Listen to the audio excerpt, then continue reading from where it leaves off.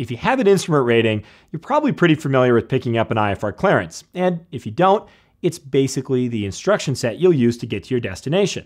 It follows the CRAFT acronym, and that stands for your clearance fix, essentially where you're going. Generally, it's your destination airport. The route of flight, which can be as simple as filed, or it can be an amended clearance, so it'll give you a new route through fixes and navaids. It includes your initial altitude that you'll fly at, your departure ATC frequency, and then your transponder code. At a busy airport, you usually pick this up over the radio on clearance delivery. And most of the time, as long as you're cleared as filed, the exchanges are short. They sound something like this.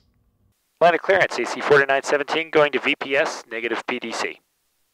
AC 4917 cleared to VPS via the Novice 7 departure, Sarge transition as filed, climb via the SID, squawk 3524.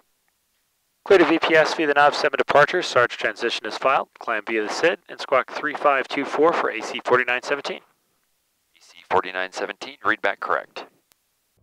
However, if your route's been amended, picking up an amended clearance can be a bit of a mess. First of all, ATC's reading it quickly, so you're frantically trying to scribble down fixed names for your new route of flight. Leaves a lot of room for error. And that's where the pre-departure clearance, or the PDC, comes in. Essentially, the pre-departure clearance is a digital ATC clearance that you'll get across your flight management system.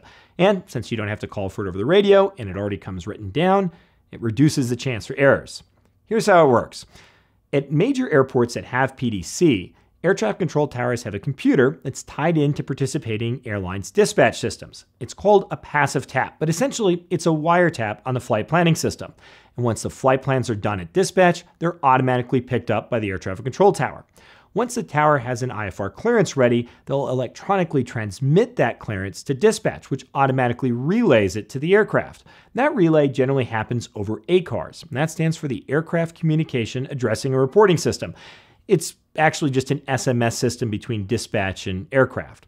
From there, the flight crew will pick up their PDC on the FMS, and if you have an ACARS printer, you can print it out as well. The advantage here is whether your clearance is amended or not, you have an exact written copy. You really cut down on errors. Plus, you're cutting down on radio chatter over clearance delivery. And if you could imagine a major airport like Atlanta, where you have hundreds of flights all looking for clearances at the same time, that frequency can get pretty busy. So, what happens if you don't have PDC, or if you don't like the clearance you got? Well, it's simple. Call up ATC over clearance delivery, and you can request a new one. So, if you're flying into a major airport, you've got clearance delivery tuned up, and you don't hear anything, chances are your radio's not broken. It's just that the aircraft are using PDC.